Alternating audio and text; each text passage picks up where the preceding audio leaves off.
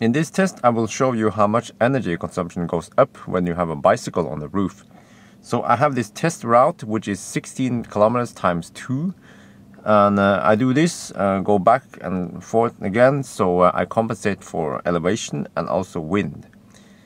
And the thing is that route has somewhat low speed limits. So the average speed is probably around 65 kilometers per hour.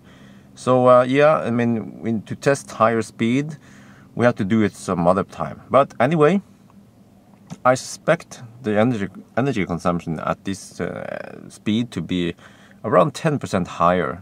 So in the first test, I will have this bicycle on the roof, and in the second test, I will take everything off. Well, at least the bicycle, maybe also the rack. Yeah, it shouldn't affect it too much.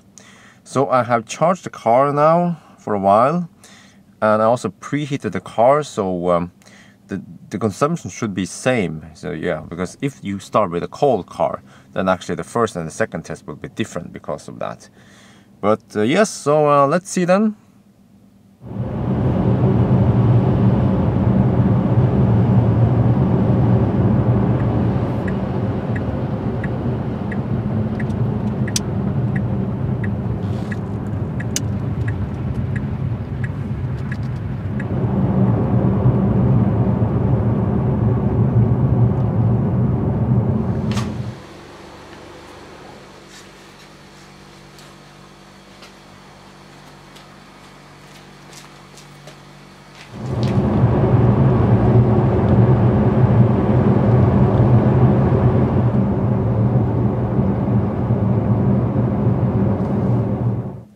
We have finished the test, and as you can see on the numbers, the lowest number is without the bike and the highest number is with the bike, and the difference is 12%.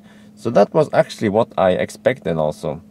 The average speed on this test was 60 kilometers per hour. You can see from the footage that we had some city plus some highway. So 60 kilometers per hour, 40 miles per hour. It's not too high. I mean, if you go on long trips, you'll probably cruise at higher speed than this. So you can probably expect like maybe 15 up to 20% more consumption, especially if you go on like highway, motorway, where you cruise over 100, 120 kilometers per hour. So yes, this was with a regular bike. I have also mounted fat bike on top here, and you can probably expect like twice that increase. So you see like 20 to 30%, and maybe even 40% increase. Alright, that was an interesting test, so that's it for now then.